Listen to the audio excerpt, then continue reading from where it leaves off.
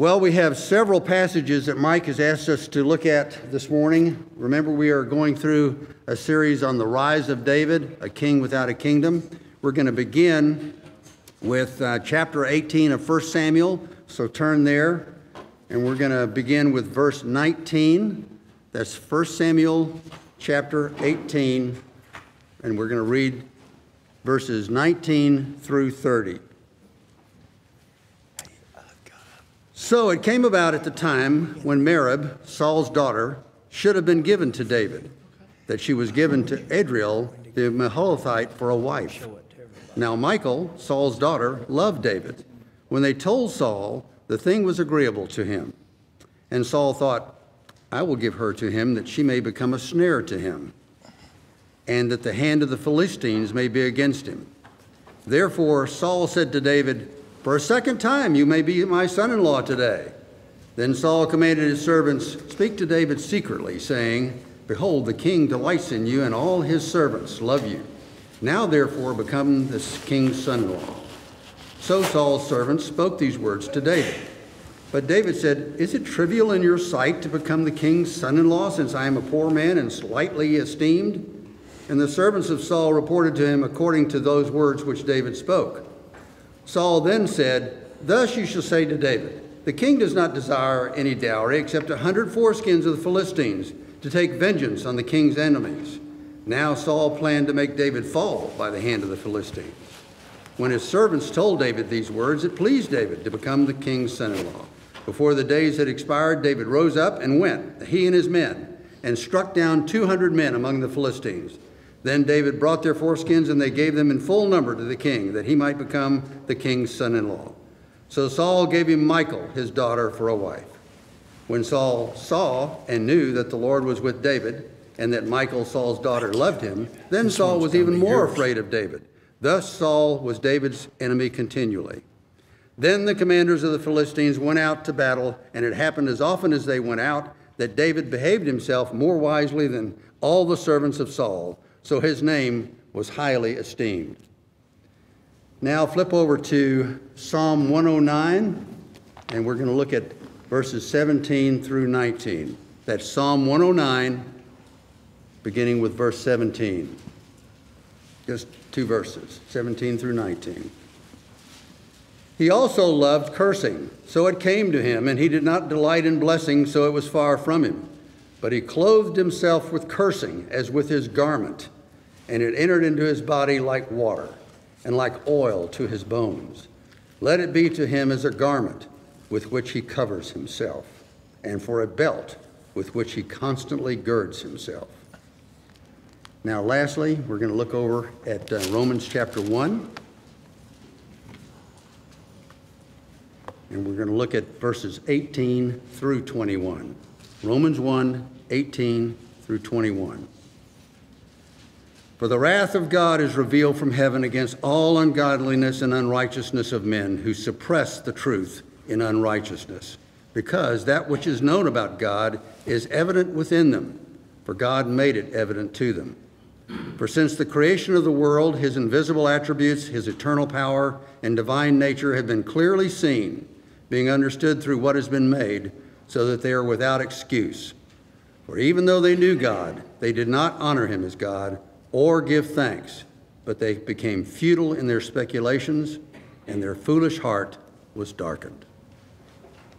Mike?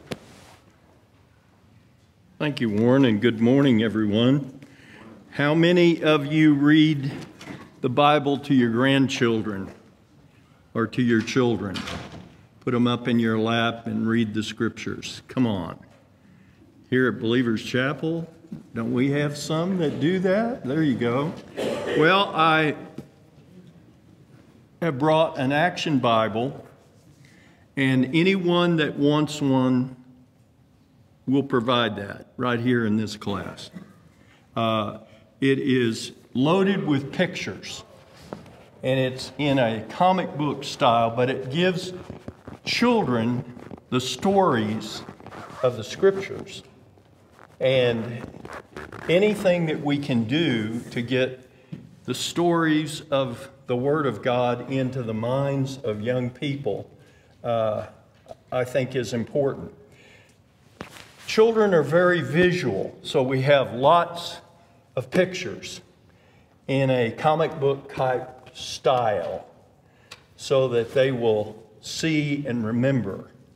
So nobody has volunteered to raise their hand. Okay, there we go. I'll bring, next time, I'll bring 5 and we'll see how we go from there.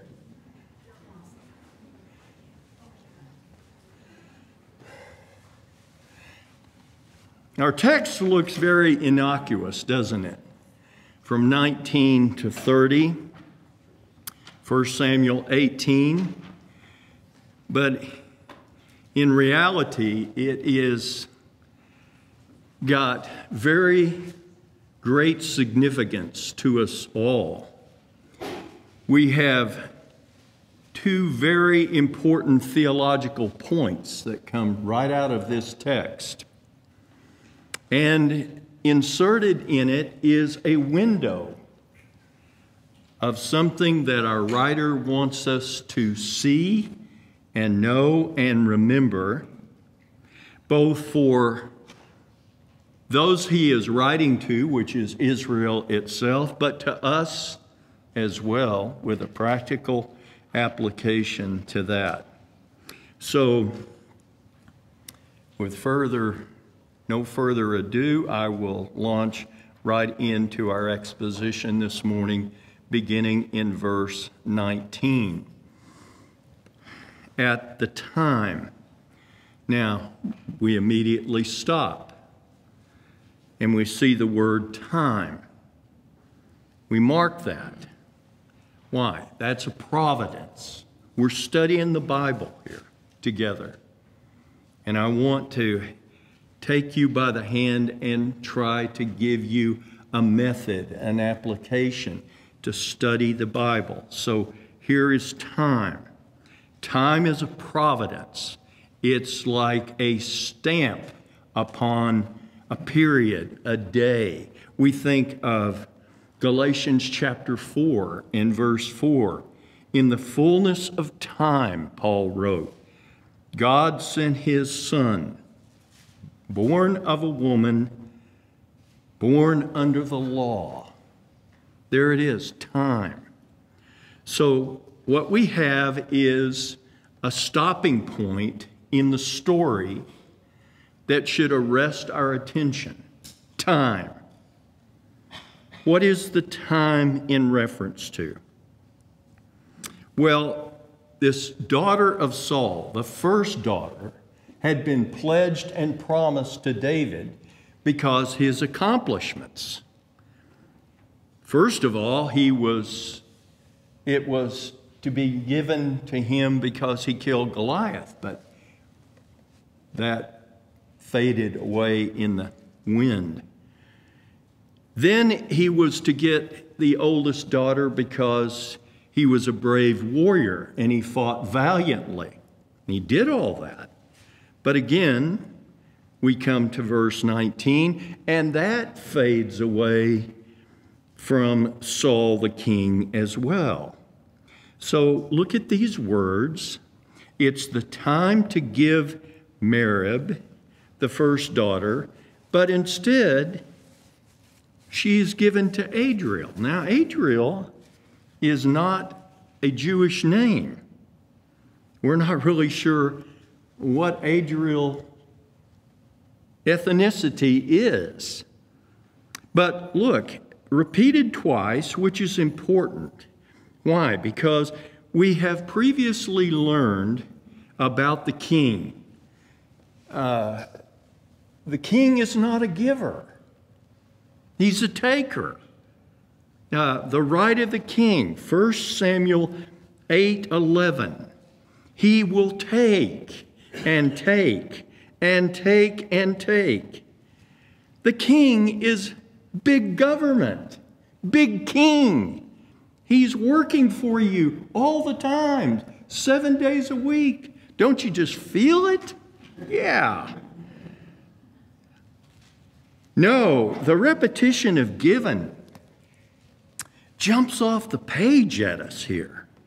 teaching us that this man Saul, he has a methodology to his kingship.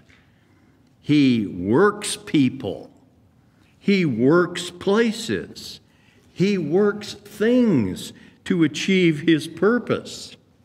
So it is, what do I need to do or say in order to get the response that I want or to meet my own ends? Now, after all, isn't that the tradecraft of a good politician? Yeah, that's Saul. When righteousness teaches us to disadvantage ourselves to advantage others, what is Saul doing here? He's disadvantaging others to advantage himself. Saul's previous offer of his daughter Merab to David was disingenuous, to be sure. It was a pledge of convenience only to accomplish his own purpose. He wanted David on the battlefield, and he wanted him against the Philistines. This husband, Adriel, scholars are not sure of the origin of his name, but mark this carefully. In this marriage, he's going to have 5 sons. And in 2 Samuel chapter 21 and verse 8, they are going to be executed by the Gibeonites. Think about that. They're Gibeonites, and the execution occur as a result, according to the scriptures, of the sins of Saul. My friends, this is a bad guy to be attached to. Every one of the descendants of Saul are going to be cut off from the land of the living, meaning they have no future. They will have no place except one in the Word of God. 2 Samuel. His name is Mephibosheth. And Mephibosheth, who can't really function normally, is a broken man. And yet he is the one that David is going to extend kindness, hesed, covenant faithfulness to, and bring him to his table. Mephibosheth is a picture of us.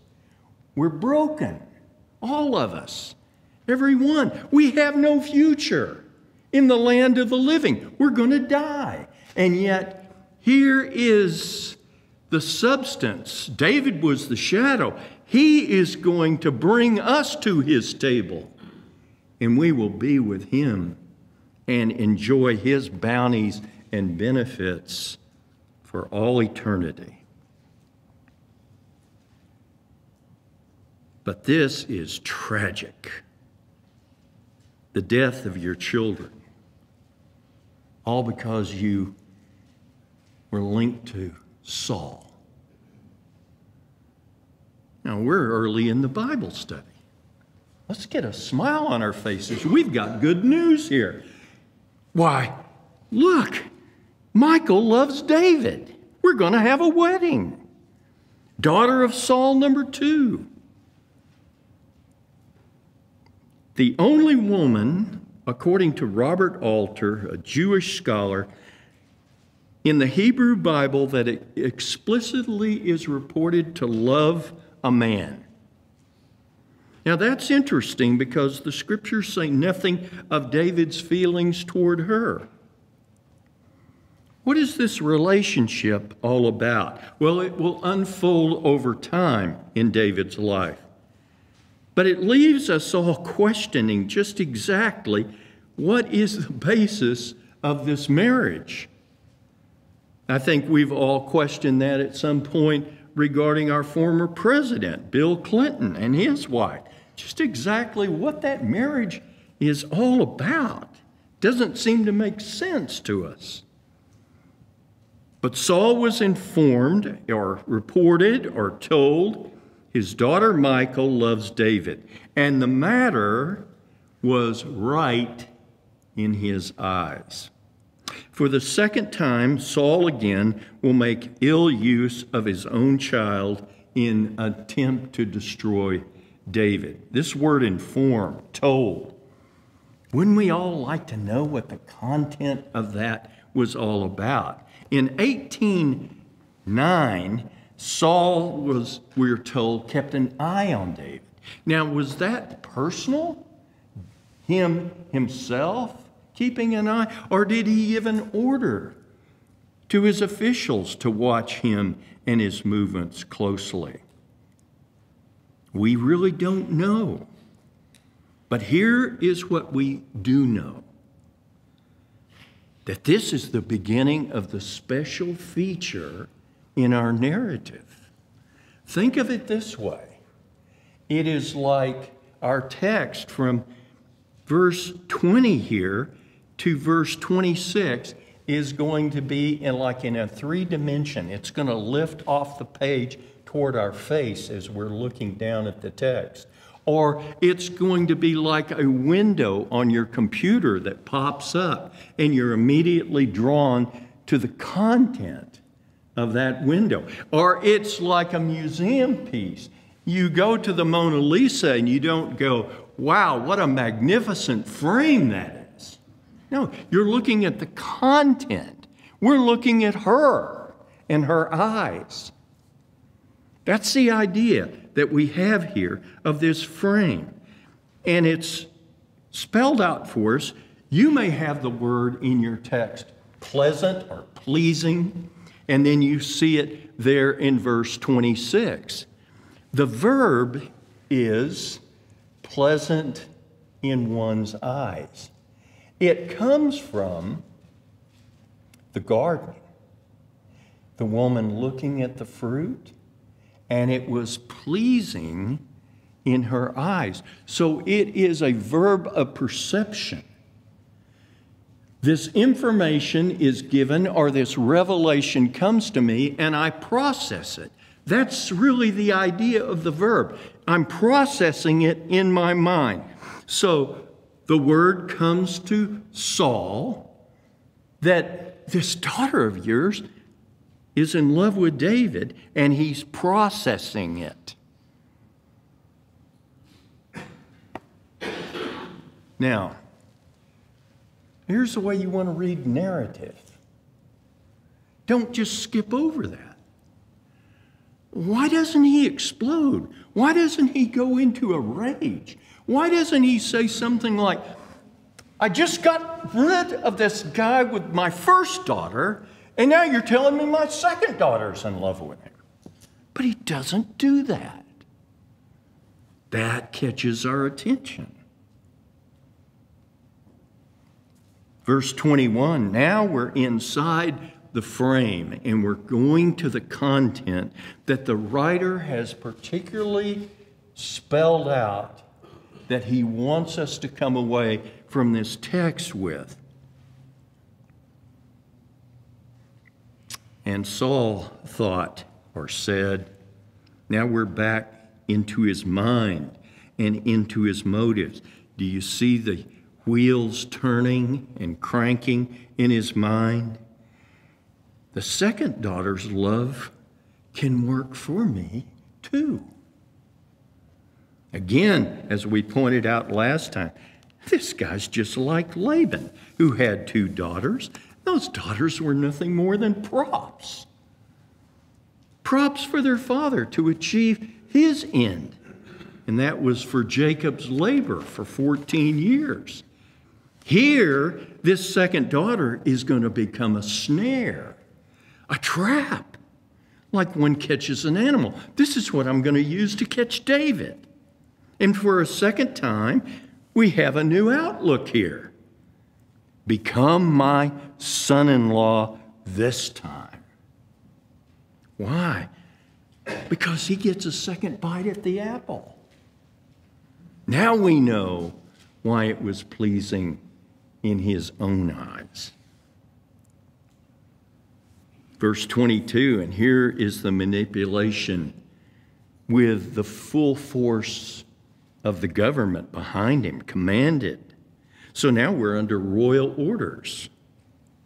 The plot is hatched. Remember back in verse 17, we talked about the image of the two hands, the providential hands. And they were a part of the plot of Saul. I'm not going to pull the trigger myself and kill him. I'll let the Philistines do that. Saul's hands are going to remain clean. His fingerprints are going to be nowhere to be found. No, he's going to let the Philistines do that for him. And so the heart that conceives wickedness will ultimately, in time and place, show expression. And here it is. I like to put right up next to this text, Hebrews chapter 4 and verse 12.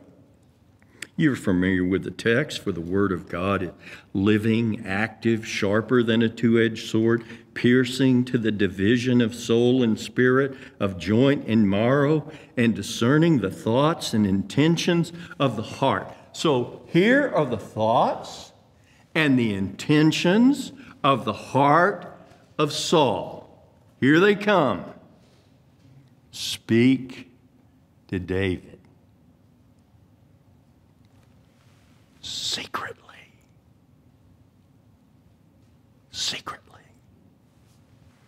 You know where that word comes from? Judges chapter 4 and verse 21.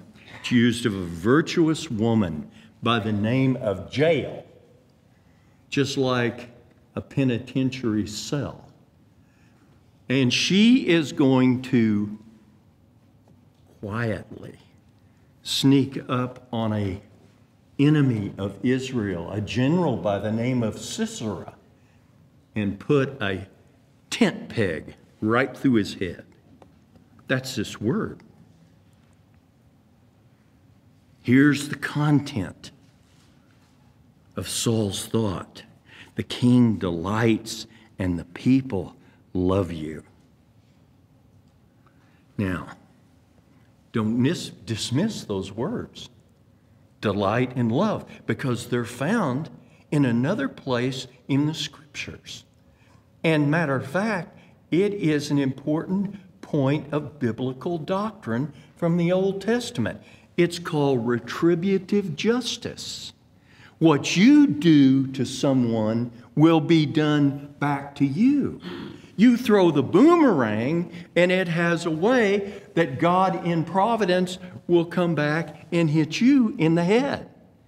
That's where the context of our Psalm 109, beginning in verse 17, using these very words occur. Since he loved, that's our word, cursing, then may it come to him. Since he had no delight, there's our word, love and delight in blessing, may it be far from him. Since he clothed himself with cursing, may it come as his raiment, like water into his body, like oil into his bones. May it be like a garment he wears, a belt around him. In this is a reward from the Lord. To my adversaries and those who speak evil against me. Be careful with your words, Saul, because those words, Holy Scripture says, are going to bring a curse upon you. Speak to David. Now, David's response is wonderful because it flies right over his head. He doesn't take them to heart. He doesn't let words like that have any sunlight to grow or water in order to flourish. No. David's thoughts are upon how he's going to actually earn his way into this family. Does it seem to be a little thing to become the king's son-in-law? He's just a poor shepherd boy. How could he ever put together a bride price for the king's daughter? Verse 24. Saul now anticipating David's response, he's going to set the snare. And here it is. Verse 25. The king has no delight in a bride price, except to be paid with 100 foreskins of the Philistines in order to avenge himself on the king's enemies. The king's intention is clear. Now, it's one thing to get a lucky shot off at a big old lumbering giant, but it's another thing altogether to kill 100 combatants. That's the thought. The great Bruce Waltke called it a suicidal mission. The term bride price comes from Genesis chapter 34 and verse 12. It's the money paid to the father of the woman the payer intends to marry. It's usually money or the equivalent. The father in the ancient Near Eastern custom, he sets the price. Now, wouldn't it be wonderful to have that custom today? Why, I'd have that boy still working for me after 8 years, believe me. Here's Saul. He sets the money or the gift aside. How gracious. 100 foreskins of the Philistine fighters. Wow. Now that offer, well, we call that sweat equity. You earn your way in. And it would appear that Saul has been so gracious to find a way for a poor shepherd to enter the family, an honorable doorway for all of Israel that covers the important feature of the protection of the nation, 100 dead Philistines. And that's giving great honor to his daughter, is it not? Yes. And so here we recognize that Philistines were not circumcised, so it's a proof of the kill. In the ancient Near East, you have all these grisly scenes of people lapping off heads and hands. They count them as kills. Here's the number that died in the battle, here and there. Now we come to the important feature of our window. What our writer wants us to know that he's framed up for us, that we will not miss in the text. Look, it's the contractual agreement between Saul and David. 100 dead Philistine fighters, their foreskins, a proof of the death. Now that's certainly a grisly trophy to be sure, but the obligation between David and Saul is what the writer intended to do in framing the text. This is what he doesn't want you to forget and to remember. This is a historic fact. This legitimizes David's right into the royal family and thus the royalty of the kingship. Now that surprised me. It really surprised me. And I had to think about that. Because if you would have asked me at any time, well, why should David be the king of Israel? I would have said because he had the heart after the Lord, and he was the Lord's chosen. But nobody saw that. Nobody knew that. Nobody looked into his heart to see that. And well, then I would say, well, he was anointed by Samuel the prophet himself. But nobody saw that. Remember, that was done right in front of the family and done rather quickly. No, this means David deserves to be king because he earned it. He worked his way in.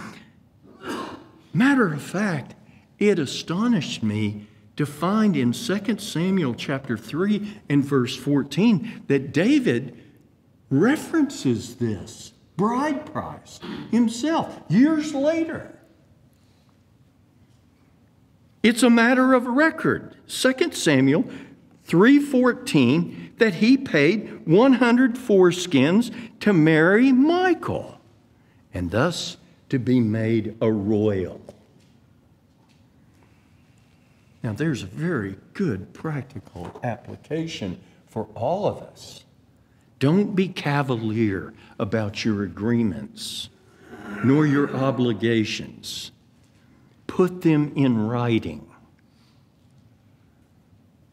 so that there is a legal accountability regarding everything that you do.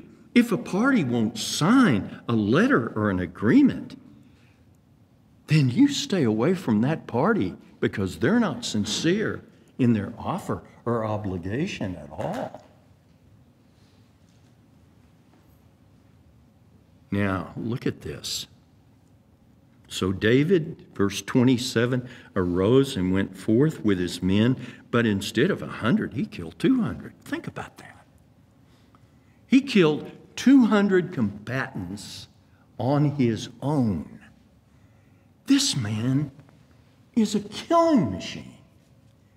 He is a warrior without an equal anywhere.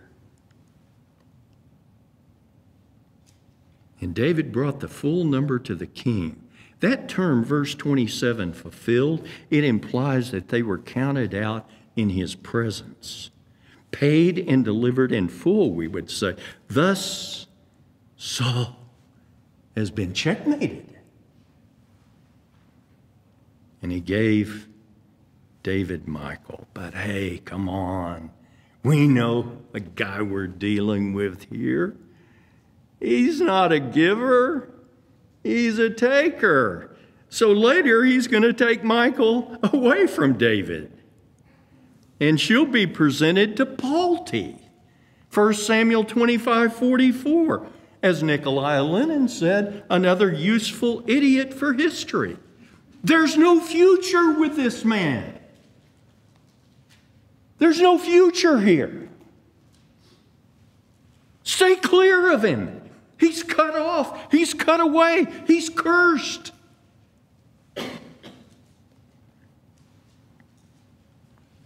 Saul retrades the deal in time. But look, if Saul thought 100 dead Philistines was a trap to kill David, look how wrong he was. 200 all counted out in his presence, and David's alive, and his reputation with the people has increased everywhere, and now he's your son-in-law. Hey, come on, let's all stand here for the camera. Smile. What a great day this is for you, Saul. Verse 28, here's our second point of great theology.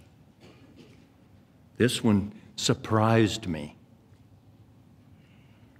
And Saul knew that the Lord was with David. Now, look back at verse 12. It says on the text that Saul feared David because of God's blessing. That's the narrator telling us the story. This is different. This is quite different. This is Saul now knowing that across the table from me is the Lord. You know who else knew that in the Old Testament? The Egyptian charioteers. Exodus chapter 14 and verse 25. When they were chasing Israel across that Red Sea on the dry ground, and they were gaining on them, and they were going to get them right out there in the middle of the sea in that dry ground, except the wheels of their chariots began to wobble and fall off. And they began to go in this direction and that direction. And Exodus chapter 14, verse 25, the text says, that's when they knew. That's it. This is an impossible deal. That's the last thought they had. Here's the relevance to Saul knowing. Don't miss it. It's from Romans chapter 1, verses 18 through 21. The wrath of God is revealed from heaven against all ungodliness and wickedness of men who suppress the truth by their wickedness. Since what may be known, it was known by Saul. About God, it's plain to them. God's made it plain. It's not 100 foreskins, it's 200. Wherever this guy goes, he succeeds. For since the creation of the world, God's invisible qualities, his eternal power, his divine nature has been clearly seen. He saw it. He understood it from what God had made. And thus Saul is without excuse. For although they knew God, Saul would tell you, I know God. Oh, I know God. But Paul says they neither glorified him as God nor gave thanks to him. Their thinking becomes futile and their foolish hearts are darkened. My friends, this is the verse that Saul is now signed, sealed, and delivered. The die is cast, and he is now condemned. The knowledge of God has foiled him. Look at the result, verse 29. The fear really begins to take hold, and it should. Afraid even more. See, he's transitioning. It's repeated twice. Paranoia now takes full force. David is Saul's enemy continually. In 2 Samuel 22, you have the Song of David, which is actually Psalm 18. And you have in 2 Samuel 22:41, you have this line, you have made my enemies turn their backs to me, those who hated me. And the parallel there in 2 Samuel 22:41 is that to be an enemy is to hate. That's what Saul did. Now, every day he gets up and he thinks about David. He abhors him. He despises him. He's his enemy. And now Saul is in contradiction to everyone. And the cancer of hatred is eating away at the man from this point forward. If you take two words to describe what's going on here with David in 1 Samuel chapter 18, you get two responses. One, he is an enormous success. The second is he brings fear, intimidation. In Genesis chapter 26, we have the story of Isaac, the son of the promise, the son of Abraham. He comes to a place called Gerar, and the king of Gerar treats him with hostility. He wants him out of there. And so Isaac leaves. And as he leaves, we're told he plants a crop and he reaps 100-fold. Now, everybody likes to be around success. We all like to be with a winner. That's why we buy jerseys with the name on the back and the number. We want to be with winners. And everybody drives annually in May to Omaha to listen to Warren Buffett because we like success and we like to be with winners. And so here is Isaac succeeding. And the constituents of Gerar, they steal his wells, his water wells that plant his crops and feed his livestock. So what does he do? Does he sue them? Does he take a stand? No, he is the meek man that inherits the earth. He just moves away. He drills another well, and he finds water. And now the text says that all these Bedouins from all over the land of promise, they come and join Isaac. And now he is becoming like the Metroplex. Only the Metroplex moves around the territory. It doesn't stay in a location.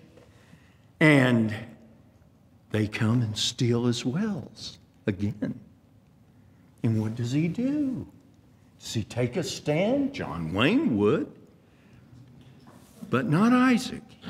The meek man that inherits the earth moves out and drills another well and finds water. Before the end of that chapter, something rather startling happens. He gets a knock on his tent door. And surprise, surprise, it's the king of Gerar with all of his royal officials. And here's the opening words of Isaac. Why have you come to me since you have spoken so hostilely toward me? And here's his response. We see that the Lord is with you in everything you do. Now, my friends, the people in the world will never understand your faith, but they will see the results of your faith. I was sitting across from a guy Thursday morning. 3 years ago, he had just gotten out of Leavenworth. This guy was a big sports star. He was the president of a bank, and he was sentenced to 5 years in the Kansas penitentiary. When I started meeting with him, he was a man of faith. He had gone in as a non-Christian. He came out as a Christian. But he was like a whipped dog. He didn't want to look you in the eye. His face was down. He talked about how humiliated, how broken he was. And that was the whole point that permeated our conversation. And I looked at him just Thursday, and I said, you're not even the man that I met with 3 years ago. Look at you. Your head's up. Hi. You've just told me that the most important thing of your life is going to prison. That the greatest fault and failure that you went through is the greatest thing that's happened to you. I said, you are a man talking about the future now. That is both intimidating and rather beautiful.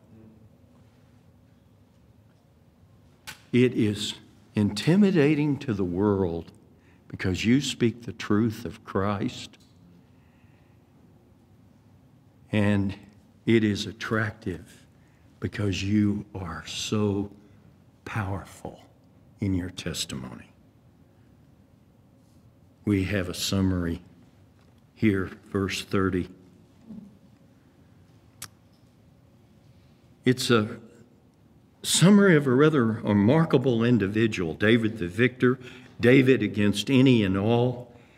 You either throw your lot in with him now, or you'll be left to face him as your enemy. The man who declared himself to be a nobody and lightly esteemed in verse 23 is now known and valued by everyone. David, more successful, the word studs the entire chapter. You see it in verse 5. You see it in verse 14. You see it in verse 15. You see it in verse 30.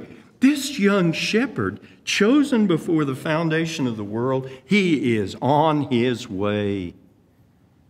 And so are you, who embrace Jesus Christ as your Savior and say, I take the greatest failures of my life, and Christ builds a platform on them, and I'm the new man or the new woman. My friends, we finished the chapter. And here's my exhortation from what we've studied. You trust God. You trust Him with all your heart. You follow after His word. You seek Him like you've never sought Him before. Because you see, He has a future all laid out and designed for you that you had no idea would take place. And it's a good one. It's a great one. And the promises for the future are yours. Are yours. Because He who is with you is far greater than he who is with them. Let's pray. Thank you, Father, for our time of study this morning. Thank you for your eternal word that sets our heart ablaze to live for you with all the passion and zeal that you would put in us in the days forward. For Christ's sake, amen.